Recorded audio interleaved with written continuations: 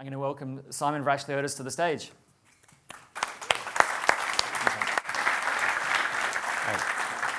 Us web developers, we're kind of like athletes. Athletes from a young and up-and-coming sport. We're all trying to find ways to literally raise the bar, make websites that load faster, that are easier to maintain and scale. And if we look at the history of high jump, the exact same thing happened. Athletes from around the world tried different sorts of techniques until they eventually gathered towards a technique looking like this, called the straddle.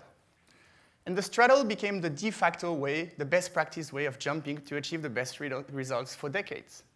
Until one day, that guy, Dick Fosbury, did this. In the 1968 Olympic Games in Mexico City, with this new technique, he won the gold medal, and in the process, completely transformed the sport of high jump. Today's athletes all use the Fosbury flop as their go-to technique in competition. Here's what Mr. Fosbury had to say about that. I was told over and over again that I would never be successful. They said the technique was simply not going to work. All I could do was shrug and say, we'll just have to see. Now, the reason I'm showing you this is to underline the fact that us people, we do not like change. Whenever we spend time and effort learning things a certain way, if someone challenges this, well, we feel threatened and get defensive. This is exactly what happens in web development when someone challenges separation of concerns, or more specifically, challenges the fact that we should only use semantic class names in our HTML. Semantic class names are named after the content they're styling, something like page-intro, as opposed to something like border-blue, how they look. And the idea is by sticking to semantic class names only, you end up with a HTML that has no design concerns and can be completely restyled with just CSS. That's something that CSS Zen Garden demonstrated beautifully in the early 2000s. Oh, come on. So all these dramatically looking different websites are actually just the same document styled with another style sheet. And that really sanctified the fact that design belongs in the CSS and HTML shouldn't mix presentational concerns.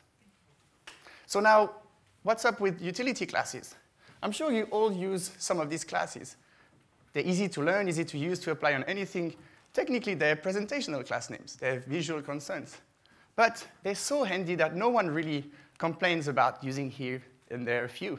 But when someone takes the concept to the extreme and starts creating scales for font size, font weight, padding, margin, opacity, even flex layout and everything, and then suggests that you throw hundreds of presentational concerns all over your HTML, then people get hung up. This is really controversial. It goes against everything we've learned to do. Quite frankly, it looks like a mess too at first sight. It's as controversial as it can get. If you haven't seen it before, I believe some of you would have, here are buttons from a library called tachyons. And the HTML for these buttons looks like this. Now, when you encounter utility composition for the first time, and I see a few faces in the audience, you're a bit confused. You initially don't really like it, and it starts brewing inside you. And you start thinking, oh, you gotta be kidding me, this is unsemantic, this is wrong, this is so much duplication, it's like inline styles, I hate it. Did I mention that people do not like change? It is especially true for the ones who spent effort and energy advocating semantic class names to demonstrate their benefits. For them, it feels like a huge blow because it feels like we're ignoring them and we're making a huge mistake.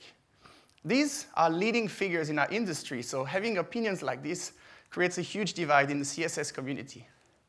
Cristiano Rastelli has a wonderful talk that documents it called Let There Be Peace on CSS. That's also available as a blog post. I encourage you to check out. What I suggest we do for the next 30 minutes or so is we stop assuming that people are dumb and making mistakes and ignoring the past. Instead, maybe we should assume that we lack context to understand how someone came to the idea of doing something like this. So open your mind and follow me on a little journey in the real life of utility-first CSS. Sorry about this clicker. In April 2015, I joined a company called Society1. I was brought in to help design, build, and maintain the company's marketing website. We were a really small team of 2, a designer and myself, developer. Complete freedom on the design, on the tech stack. That was ideal. We built a simple static site, and we used foundation CSS, but mostly for the navigation and grid columns. And the majority of the site was built with custom CSS following the BEM methodology. Everything worked great. We, after a couple of months, launched a new site live. Everyone loved it. Eventually, we ported this static site to Craft CMS to empower the marketing team with content editing, and the team loved the simplicity of Craft and how quickly we could implement new features. But also, a lot more people started getting involved. Over the following 12 months, the company went through a lot of change. Change in leadership, change in business goals, changes in company structure. We got placed under marketing since we were working on a marketing website. And while everyone meant well, we just ended up in a situation where there's too many chefs in the kitchen. And when that happens, typically you end up with a lot of inconsistencies across pages because different people might be owning different parts of the website. In terms of code, for myself, it translated into an almost never-ending flow of constant minor change requests, always very urgent, which is also known as BAU. And that exposed, over time, one of the biggest flaws of the BEM methodology to me. The BEM workflow is slow and brain-intensive. If you think about it, it wants you to do things the right way. Take a step back, think about clever naming convention, and decide if this belongs into this component or should be another component or a modifier. And when your workflow is too slow for the pace of change, you don't have any other choices than taking shortcuts.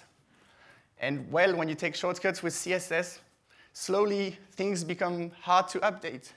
And eventually, you might have been there, things become almost impossible to delete. You can't for sure tell that if I delete this line of code, nothing's going to break. So what do? At some point, you open a file and scroll to the bottom and write some more CSS. Because CSS is easy to write and write and write and write and write. You get the idea. It eventually got pretty bad. Refactoring was a necessity at this point.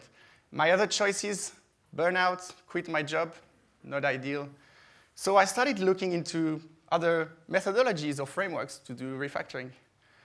And one morning, my colleague Matt sends me this Slack message. And he says, have you seen that tachyons thing? Whoa. Sorry. Jeez. Hey, revealed early. Have you seen that tachyons thing? Looks pretty cool, but crazy class names, I'm not sure. And I did not know about tachyons back then, so I took a look. And I saw this, and I didn't like it. So I told Matt, look, Matt, this is wrong for so many reasons. We're not going to use that. There's just so many levels I'll explain to you, but forget it. And I moved on.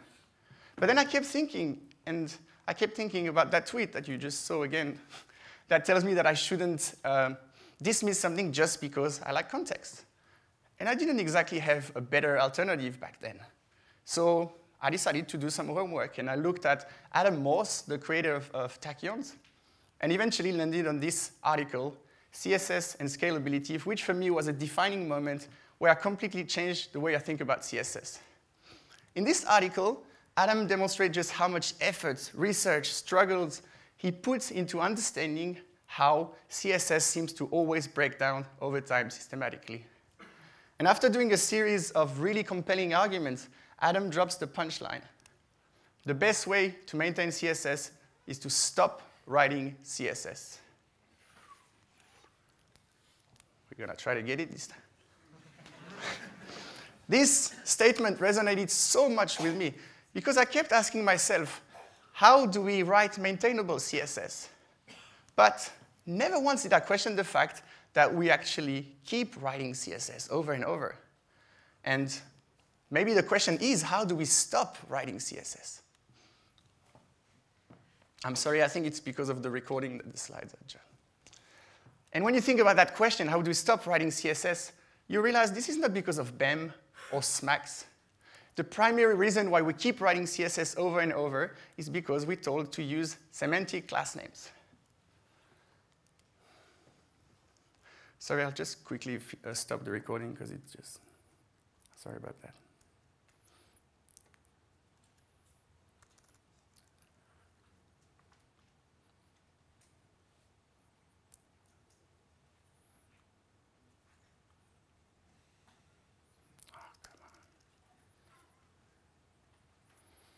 That was a bad idea. Now we're playing the video, great.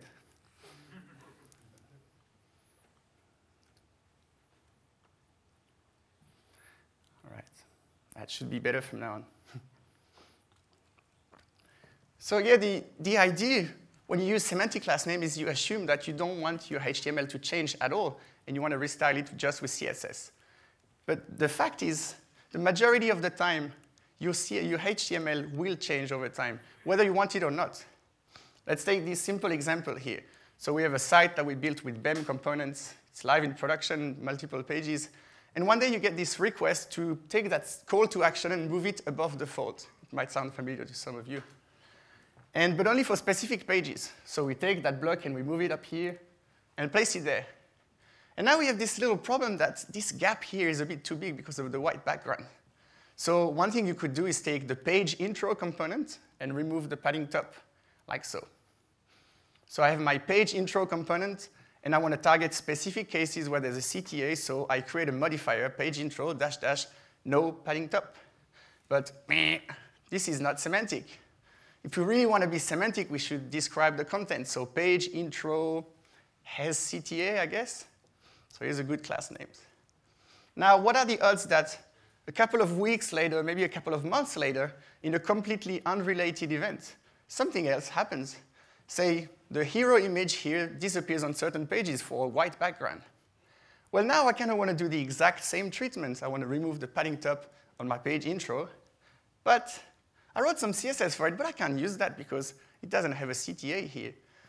Dang it, I wish I just used no padding top because this is what I want to do over and over. And by sticking blindly with semantic class names, we end up wrapping and trapping very reusable CSS into non-reusable class names, which leads us to reinvent the wheel over and over for the same thing. And oh no, not again.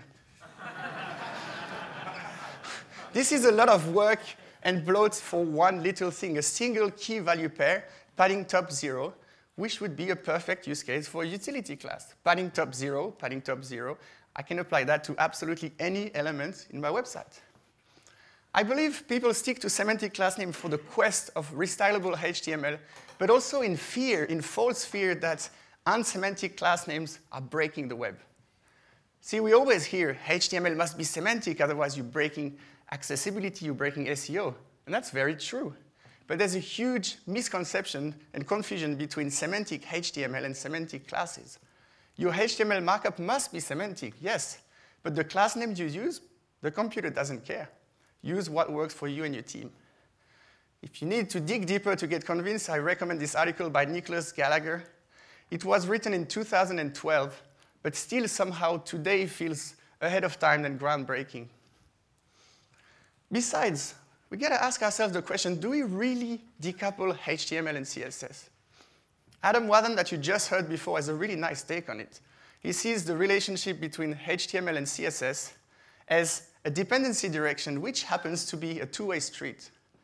If you use semantic class names, well, your HTML can be completely restyled, yes, but the CSS that you write is completely coupled to that HTML. It needs to know about the document structure, the markup, the class names. Now, when you flip things over and use presentational class names, your HTML has hard-coded design decisions, so yes, it has lost the ability to be restyled. But hello, your CSS, on the other hand, stands proud, free of document concerns, and can restyle any elements, any HTML blocks that wants it. So in other terms, all you've done is invert the dependency direction from one way to another. But more importantly, both these approaches are valid ways to write HTML and CSS. Neither are breaking the web, and neither should be considered wrong. Does it mean you and your team should try presentational class names? Isn't the technique simply not going to work? I guess You'll just have to see. OK. That's enough. If you still think that presentation of class names is a bad idea, this is fine. I respect your opinion. What I want to do now is get excited. I want to try to show you why people go from hating utility classes to absolutely loving them in a matter of sometimes days. If I had to sum up the benefits of the utility-first approach in 2 words, these would be speed and simplicity. For starters, well, you stop writing CSS, which is kind of a big deal. It's not exactly news that it's not exactly big news that finding names for stuff, naming CSS or naming anything is time-consuming, right? And also, when you stop writing CSS, you move your focus almost completely to the HTML, which has some kind of an impact. Because see, HTML has a local scope, where when you work with CSS, you're most of the time in the global scope. That's the difference between a setup where every little change you do, you have to consider the whole project scope and context to see if you could break something somewhere. Or really a situation where you have a one-on-one relationship between the page that you're building and your HTML markup that you write to build that page. No context switching. And this, my friends, leads to a ridiculously fast workflow. And I mean ridiculous. It's something that you have to try for yourself before you truly understand. So I'll try to demonstrate. Say I received that design. I was going to do the Laravel website, but it's already built with utility classes. So you receive that design, and you have to build it in HTML and CSS. If it's my task, my brain starts to immediately break things down without me thinking about it. There's a big blue background with some padding vertical and a big, thick white headline. And then the main column here is kind of narrow, except for that pull code that sticks out, and has a border blue to the left. So what you're about to see now is a video that plays at 3-4 times the normal speed, but it's a real one-take cut of the workflow that you get when you work with utility-first CSS. I'll start with HTML without any classes, and I have the tachyons library here in the document head. And I'll start just applying styles to my elements. And you can see here the headline, the BG dark blue and padding vertical sys for the hero. And then our headline has a class of white, font level 1, and font weight 900. And then that main column here is narrow, so we are going to apply the max width level 6, which is 1 increment. And the pull code a bit wider, we're going to apply a max width level 7, which is just 1 step up from that increment. And it also has a border blue, which is the width level 3 with padding left on the 4. And you can see that I keep going, and without ever leaving the HTML file or stopping to name things, I'm able to build this page relatively quickly, and I'm done. How's that? That is not too bad, right? But I know that very, very possibly some of you right now in this room are thinking to yourself, yeah, OK, Simon, cool, but I mean, you may as well just use inline styles there, because you're just applying the very same class to each element, and it styles just one element. What's the difference, right? I mean, right? Yeah, right. Utility classes and inline styles are very different from a technical standpoint. How about hover states or pseudo elements? How do you handle that? Media queries. Take a look at this. This time I'm using Tailwind, and I have a background, light purple default background color. And then I have modifiers for the small, medium, and large breakpoints. So as the viewport gets bigger, the cascade does its thing, and the styles get applied with normal CSS. What about specificity? Revealing all the tricks. What about specificity? Inline styles have huge specificity, where class name is just level 10, the smallest possible. What about the design restrictions that you and your designers sat together to define a level 6 or 7 of max width? Inline style, you can apply anything that you want. Also, in terms of performance, utility classes and inline styles behave very differently in terms of the render tree. So if you have 10 times an inline style that says padding top 0, the rendering engine will have to compute 10 times the styles to apply them. But if you have 10 MT0, margin top 0 class names, the rendering engine will compute the first one and then skip the other ones because it already knows what to do with these styles. So at scale, that has huge impact as well. So I could do an entire talk on why inline styles and utility classes are different, but for now, as you've already seen, we'll consider that myth busted. I said before that you stop writing CSS, but the key is you don't have to stop. The idea is that you only reach out for custom CSS when it makes sense instead of inventing the wheel. As developers, we're really good at over-engineering things and abstracting things too early, moving something to a component class without even knowing if we'll ever reuse it again. And that's the essence of the utility-first approach, which is a term coined by Adam, by the way, which is you build stuff with utilities first, and then you reach out for custom CSS where it makes sense, right? And if you like BEM or SMAX, I like BEM, you can totally do utility-first driven BEM and reach for BEM in the places we want. We had that discussion at dinner last night, actually. And to me, it's a much better approach, more convenient than doing everything with BEM because, well, we've decided to use BEM, so now we're going to use BEM for everything, and BEM this and BEM that, which leads to duplication like we've seen before. All that to say, I'm really happy that I reconsidered my decision and my initial gut reaction. I was going to completely dismiss tachyons just because it looked ugly and it went against some principle that I believed in. But after doing this deep dive, I was completely sold on the concept. I knew I was going to rebuild the Society1 website with tachyons. All I needed was a bit of time. And I knew my time was coming soon because we were a couple of weeks away from the Christmas break.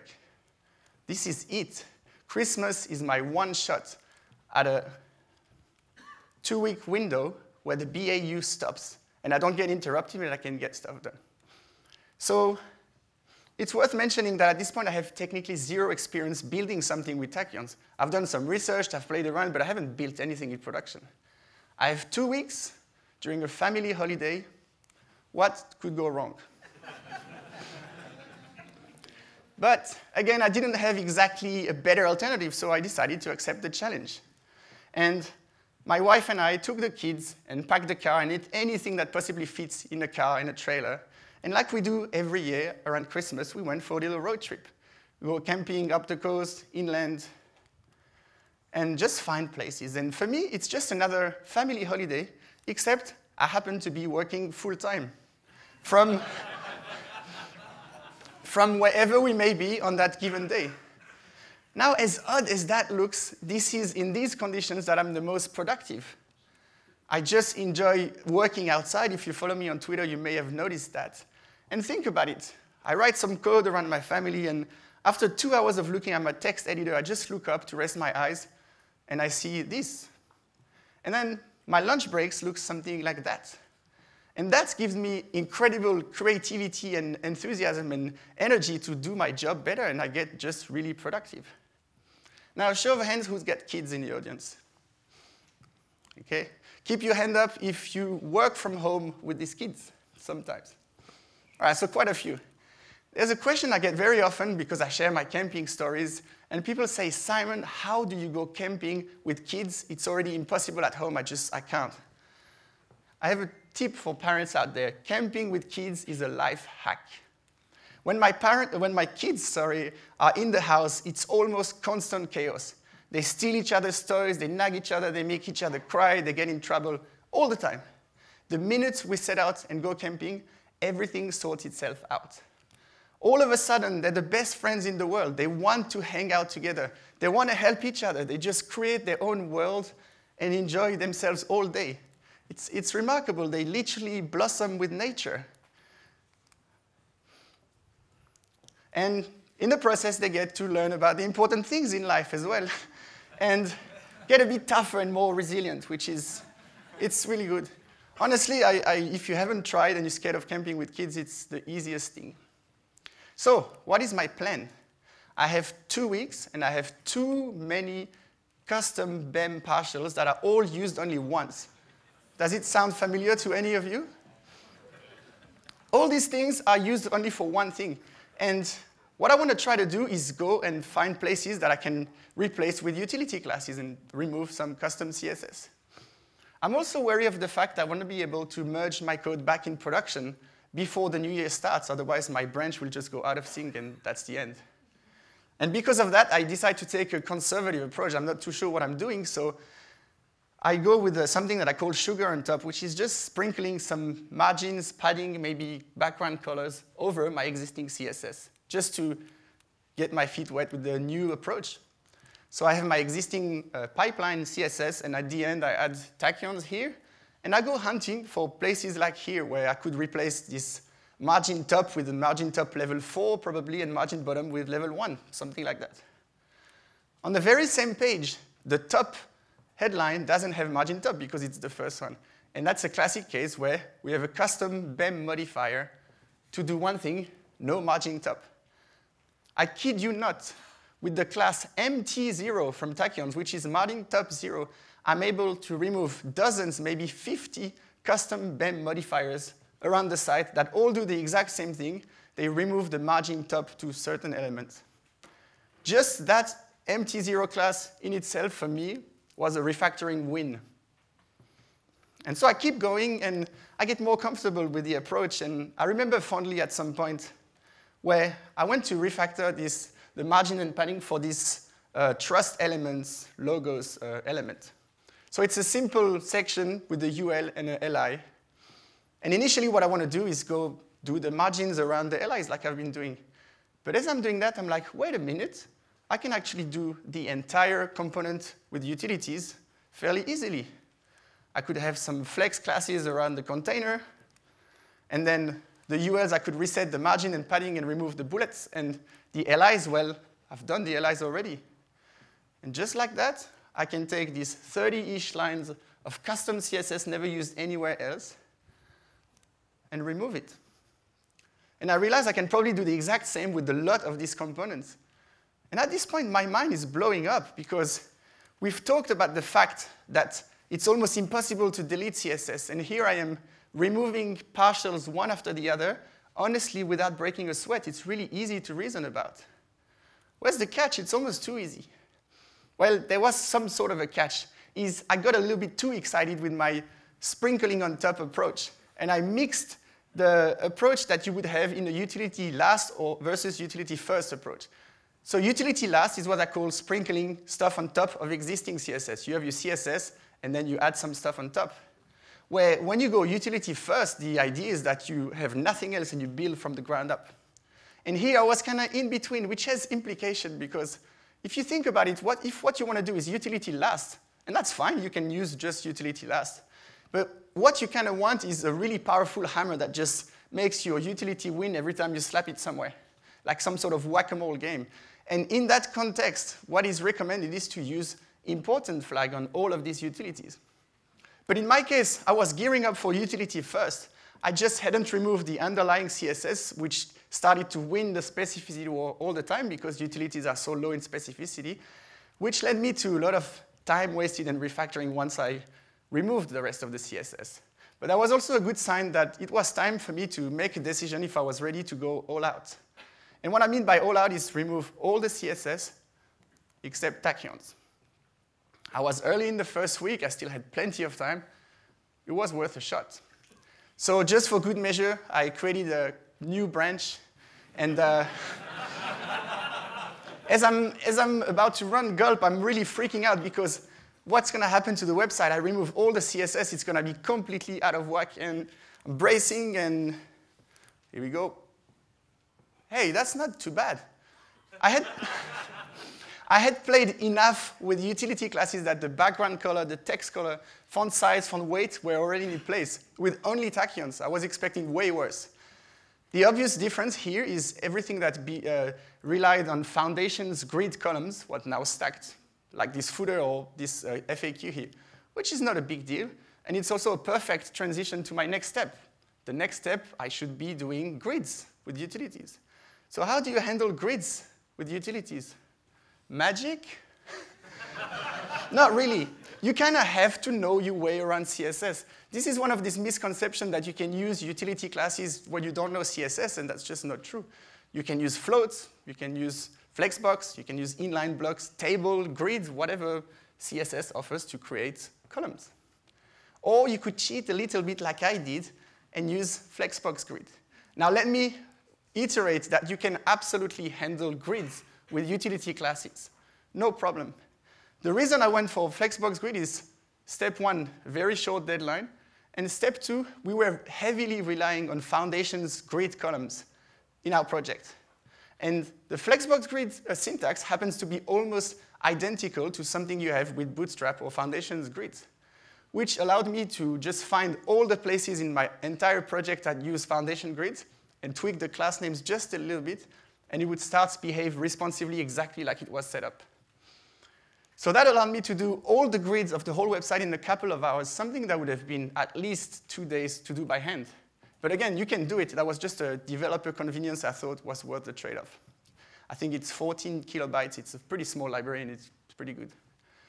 At this stage, the site wasn't ready, but it started to look so obvious that I was going to pull it off. Like, things were coming together, and this feeling of predictability and confidence kept growing in me, which is remarkable. There was one thing that I was worried about, as you can suspect, is I was starting to do a bit of a copy and paste mess with these utility classes. One of the things that you need to be wary of with utility classes is you're going to repeat yourself, possibly. So one good way of maintaining that is to have a HTML component somewhere that you write once and maintain and then reuse. So if you use Vue or React, you can have a component like this. Or in my case, if you use Twig or any templating language, chances are you can have a partial that you just include or embed with special parameters to make it do what you want. In my case, though, again with the short timeline, and we had a lot of HTML that looked the same. It was just a bit different in many places, and I would have taken a lot of time to consolidate all this. I couldn't do a refactor plus redesign in the same sprint, so to say. So I needed a quick and dirty way to have strings of class names stored in one place that I can reuse. So I came up with this idea of having a combo object. Don't know why I called it like this, but anyway, I would store keys like separator, headline, buttons, and have the strings of classes I want to apply and reuse over and over. And then I would have my master layout that would extend the file that contained that combo object, which effectively will make the combo object available absolutely everywhere in my page templates, anyone. So if I wanted to use a headline or a button on any template, I could go combo.headline or combo.button.base. Now, this was a thought on the spot, completely do-it-yourself solution, but it ended up working really, really well for my use case. I don't necessarily recommend that approach from the get-go. And if you're skeptical about that, which I completely understand, just know that you can also do stuff like this in CSS. You can use extend to combine classes together, or in the Tailwind library you might be familiar with, you can find repetition of buttons like this, of class names, sorry, and then you can smoosh together these classes into a component class, like here, button, with a post-CSS apply directive. So you can do the same then for color modifiers and add some hover state, and then your HTML suddenly looks like BEM, because you are using BEM. That's what BEM is. But you're using BEM within the design restrictions that has been defined with the designer, which is really, really cool for consistency. So Tailwind came out a year later than I did my refactoring, so that wasn't available. I really enjoyed that functionality now. But I was quite happy with the setup that I came together. I had grids, I had tachyons only, no custom CSS, and now I had a way to stay dry with my combo classes. So I thought, at this point, I think I'm ready to go page by page and put some finesse and see if I can rebuild the page exactly like it looked, or as close as I can. So I thought I'll start with the home page because it's the biggest page, and I'll spend the day working on that home page and see how much time it takes, how far I can go on this page today, and then at the end of the day, reevaluate where I stand. By lunchtime, the home page was completely done. I knew I would be moving fast, but I kept surprising me myself with how much faster I was moving than I expected. So I moved to the next page, the about page, etc. And eventually, on the 10th work day since my initial Git commit, at 9 in the morning, I pushed the 100% tachyons refactored branch into pre-prod, which is the branch that we end to merge in production. I had half a week left, and I had pulled it off. That was an amazing feeling. Obviously, I was happy with myself, but let's talk about what happened at launch and maybe up to this day. Why did I do the refactoring in the first place? My initial need for refactoring was to remove as much tech debt in CSS that I could. I had no idea how much I could, just remove as much as I could in 2 weeks while camping. And turns out I had removed all of it. I was literally using only tachyons, Flexbox grid, which I don't consider tech debt, which in my books is a pretty good result. Onboarding team members, because the team started growing, turned out to be very, very fast and convenient. Come on, you. Sure, people gave me the looks at the start, and they hated me for implementing this garbage utility class things, but I think systematically, the system won them over in a really short period of time, which, yay, I think it's good. More importantly for myself, though, my CSS anxiety was completely gone. I'm getting clicker anxiety now, though. I used to dread every simple change. I used to resent my colleagues for asking me to do changes because, honestly, I didn't know what I would break, and I didn't know how much time it would take. All this urgent, oh, it's just a minor change, I would be freaking out. I realized that since the refactoring, BAU requests never started worrying me again. Sure, like an urgent minor change, meaningless, still annoys me, but it doesn't worry me. I don't feel that panic, what am I going to break? It almost became one of these games where I feel like utility first is unbreakable with BAU, and I'm like, bring it on, come on. You might know that guy. One thing I noticed within a few months after the launch is you really legit stop writing CSS. There's entirely new sections, like the blog. This blog wasn't even in the discussion when I did the refactoring. And we are able to build this blog hub page and the single pages without writing a single line of CSS, the entire blog that wasn't even conceived or designed when we refactored, which to me is really trippy. It's a complete new stuff that looks completely different than anything we have in the website, and we built it without writing CSS. One of the benefits of that is if we look at the bundle size. So that's before the refactoring, and it's not gzipped. It's just we had 275 kilobytes of CSS before the refactoring. Now, without any attempt to be fancy and remove the utility classes that we're not using, or use something like purge CSS, by just putting tachyons raw and customizing it and building the site without worrying, the new CSS was less than half the size. And as you've seen, as you keep building stuff, you don't really write more CSS. So again, for me, that's a pretty big win in my books. Now, the question that I would understand you asking is, can't things just get messy over time with this whole copy and paste? And the answer is absolutely yes. I guarantee you, over 2 years up to this date, I've made a big mess of utility classes here and there. Because even if we have these combo classes that we can reuse, some people would use something a bit different, so they would just copy and paste the combo, and we still have lots of inconsistencies. But here's the thing. Do I feel like I'm losing control again? And that's the answer is hell no. See, technical debt that you generate with utility classes lives in the HTML. Again, it's a local scope, and it's in your face. It looks a bit ugly, so you kind of feel like you want to fix it, and you can go at any time you have incrementally and fix one HTML block without thinking of breaking anything. So what I mean is you never end in a situation where some weird things start happening to your CSS, and for the life of you, like, you cannot pinpoint what's happening without spending 2 hours, maybe 2 days or more, looking at your global CSS and like, what is happening? And you can't. That never happens. I mentioned Nicholas Gallagher earlier in the talk, and he sums it up perfectly in that article. He says, I'll quote, "To reduce the amount of writing and editing CSS, you must accept to spend more time changing HTML classes on elements to change their styles." That's the trade-off, right? And he follows, this turns out to be fairly practical. Anyone can rearrange pre-built Lego blocks, but no one can perform CSS alchemy. Which I really like that quote, especially at scale, it's very true. Even for people that consider themselves very good with CSS, it becomes very hard. So the million-dollar question, would I do it again? Knowing what I know today, would I go back 2 years ago and refactor the site with tachyons? I think you know the answer. Absolutely, I would. This geez. Revealing all the cool stuff. This refactoring was easily one of the most productive and fulfilling and successful things I've done in my career.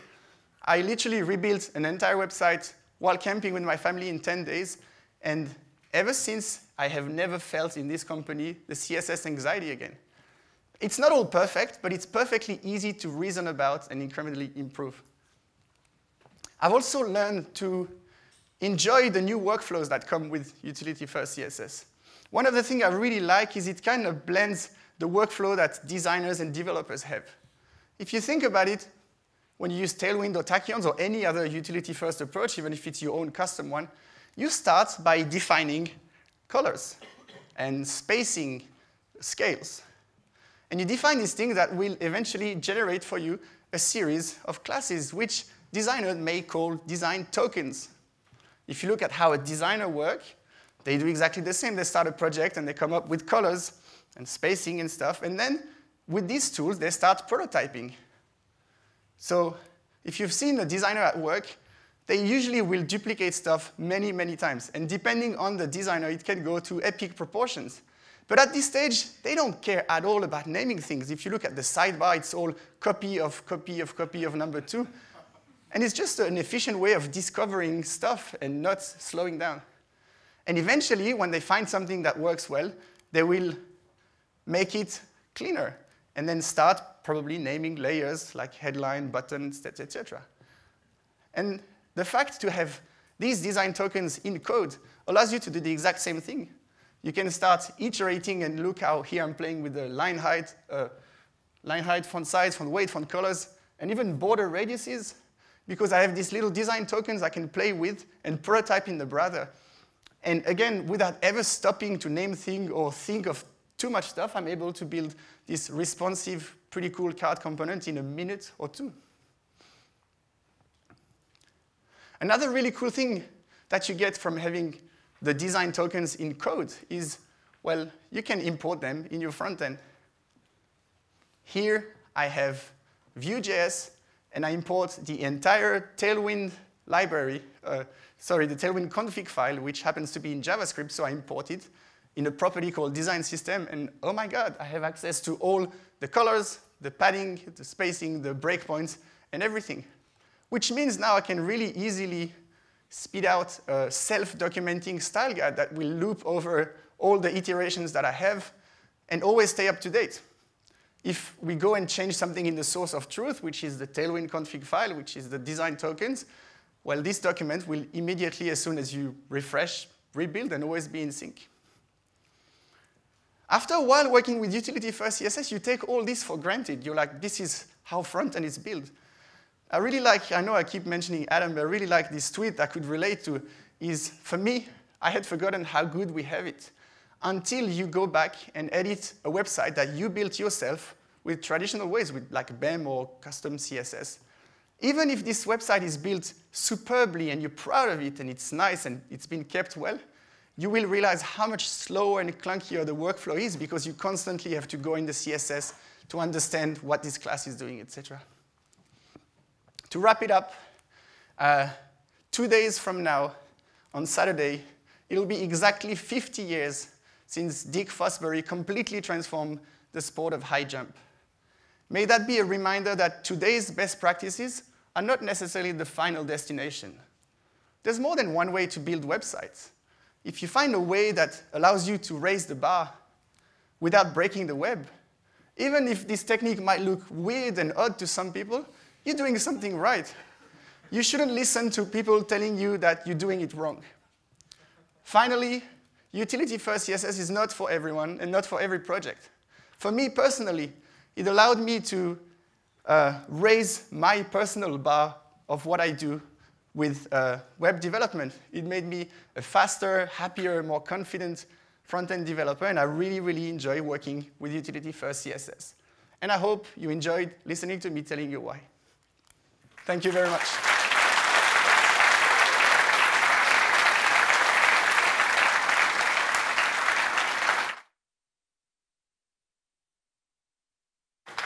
I'm pretty sure there's no time for questions with the hiccups, but as you can see, you can talk to me during the conference or even after the conference. I always love talking about that stuff. Thank you.